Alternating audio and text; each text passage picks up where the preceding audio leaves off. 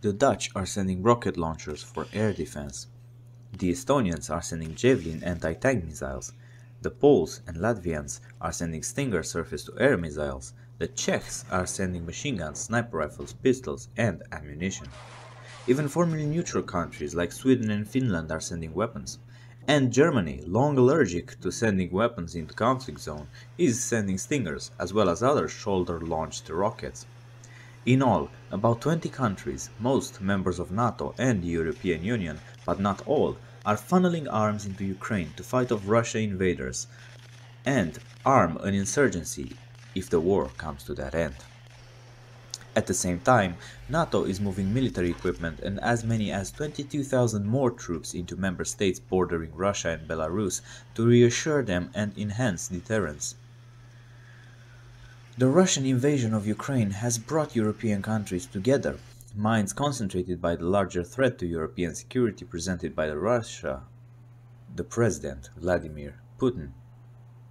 European security and defense has evolved more in the last 6 days than in the last 2 decades, Ursula von der Leyen, the President of the European Union's executive arm, asserted in a speech in the European Parliament on Tuesday.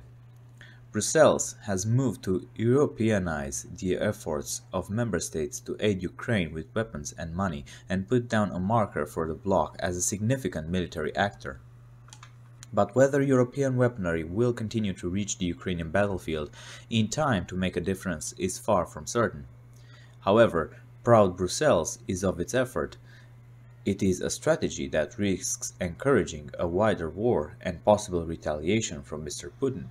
The rush of lethal military aid into Ukraine from Poland, a member of NATO, aims after all to kill Russian soldiers. Mr. Putin already sees NATO as committing to threaten or even destroy Russia through its support for Ukraine, as he has repeated in his recent speeches, even as he has raised the nuclear alert of his own forces to warn Europe that the United States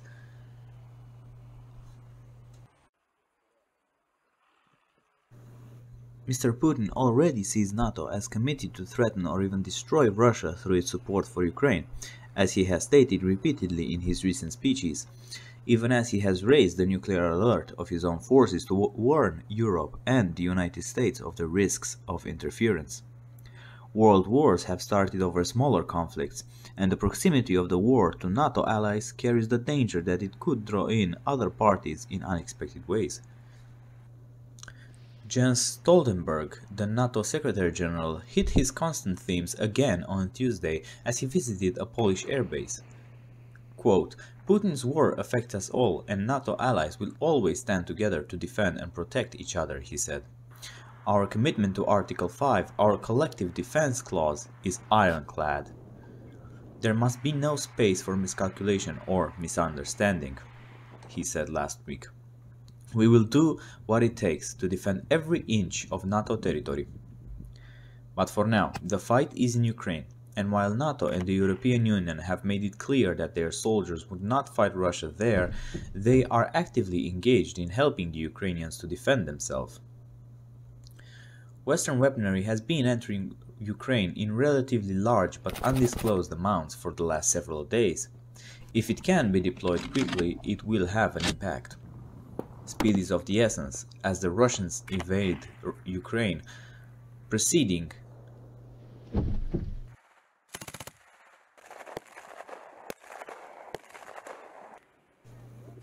Speed is of the essence as the Russian invasion of Ukraine proceeds while Ukraine's border with Poland remains open.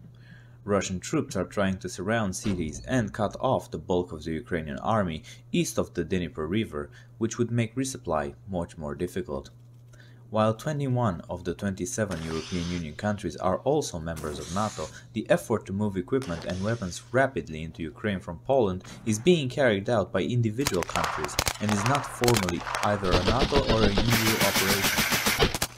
The French say that the EU's military staff is trying to coordinate the push. Britain and the United States are doing the same, setting up something called deliberately, blandly, and neutrally the International Donors Coordination Center. It is doubtful that Mr. Putin will be fooled by the name.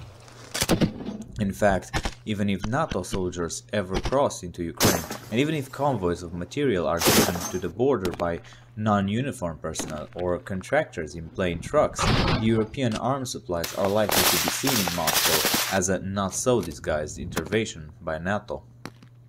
Supplying Ukraine to allow the resistance to bloody Russia's nose is a good idea, but the more it ramps up, you wonder how Putin will respond, said Malcolm Chalmers, Deputy Director of the Royal United Services Institute, a defensive research institute. What happens if he attacks on the other side of the border? We pursue terrorists across borders, why not him? From the Russian point of view, NATO military veterans, who are now contractors helping the Ukrainians and training them, Mr. Chalmers said, might be viewed by Moscow as the Western equivalent of little green men. The Russian soldiers without identifying insignia who first moved in to annex Crimea. Then, there is always the possibility of Russian aircraft straying into NATO airspace as they try to interdict convoys or chase Ukrainian planes. Something similar happened the only time a NATO country shot down a Russian Su-24 fighter jet near the Turkish-Syrian border in 2015. More supplies of ground-to-air missiles like Stingers and anti-tank weapons like the Javelin are crucial, as is secure communication equipment, so the Ukrainian government can continue to be in contact with its military and its people if the Russians take down the internet, said Douglas Lute, a former lieutenant general and American ambassador to NATO. On NATO territory, we should be to Pakistan, he said, stockpiling material in Poland and organizing supply lines to the Ukrainians as Pakistan supplied the Taliban in Afghanistan. The European fund being used to buy lethal arms is called the European Peace Facility. The fund is 2 years old and is intended at least to prevent conflict and strengthen international security. It has a financial ceiling of 5.7 billion euros, about 6.4 billion for the 7-year budget of 2021 to 2027. If Ukraine needs more money, the EU official said it can be provided. According to NATO, Belgium, Canada, the Czech Republic, Estonia, France, Germany, Greece, Latvia, Lithuania, the Netherlands, Poland, Portugal, Romania, Slovakia, Slovenia, Britain and the United States have already sent or are approving significant deliveries of military equipment to Ukraine, as well as millions of dollars, while other member states are providing humanitarian aid and welcoming refugees. On February 25th, the day after Russia attacked Ukraine, the White House approved a $350 million package of weapons and equipment, including Javelins and Stingers. Pentagon officials said shipments began flowing within days from military stockpiles in Germany to Poland and Romania, from where the material has been shipped overland through western Ukraine. Poland's Prime Minister Mateusz Morawiecki promised Ukraine to provide tens of thousands of shells and artillery ammunition, anti-aircraft missiles, light mortars, reconnaissance drones, and other reconnaissance weapons. Poland, Hungary, and Moldova are also welcoming thousands of Ukrainians fleeing the war. Sweden, not a member of NATO, announced that it would send Ukraine 5,000 anti-tank weapons, 5,000 helmets, 5,000 items of body armor, and 135,000 field rations, plus about $52 million for the Ukrainian military. Finland similarly has said it will deliver 2,500 assault rifles and 150,000 rounds of ammunition for them, 1,500 anti-tank weapons and 70,000 combat rations. But NATO has also moved to sharply reinforce its deterrence in member states on its eastern flank to ensure that Russia does not test NATO's commitment to collective defense.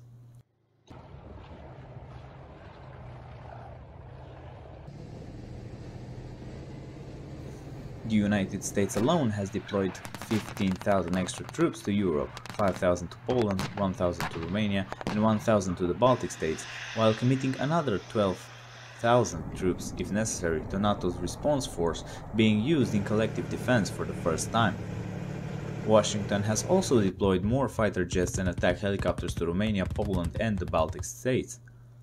In another example of the rapid NATO effort to beef up its eastern borders, France sent its first tranche of troops to Romania on Monday to lead a new NATO battalion there and provide Rafale fighters jets to Poland. Germany, which is already lead nation of NATO battalion in Lithuania, has sent another 350 troops and howitzers there, 6 fighter jets to Romania, some troops to Slovakia, and 2 more ships to NATO's maritime patrols. Berlin also said it would send a Patriot missile battery and 300 troops to operate in NATO's eastern flank, but did not specify where. Britain, the lead nation of the NATO battalion in Estonia, has sent another 850 soldiers and more Challenger tanks there, plus 350 more troops to Poland. It has also put another 1,000 on standby to help with refugees and sent another 4 fighter jets to Cyprus, while sending 2 ships to the eastern Mediterranean. Canada has sent some 1,200 soldiers, artillery and electronic warfare units to Latvia, as well as another frigate and reconnaissance aircraft, while putting 3,400 troops on standby for the response force. Italy sent 8 fighter jets to Romania and put 3,400 troops on standby, while the Dutch have 100 troops to Lithuania and 125 to Romania, and assigned 8 fighter jets to NATO duties.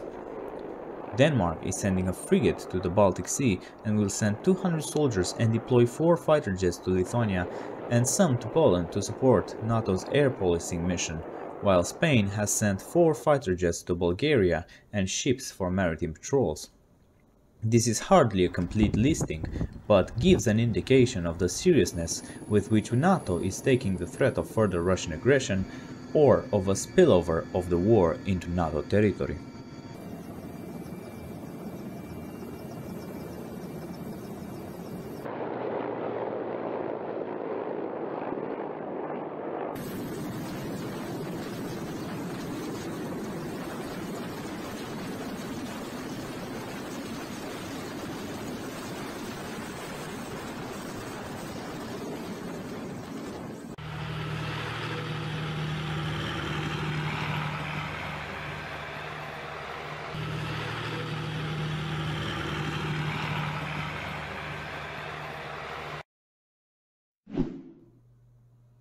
Please subscribe to the channel.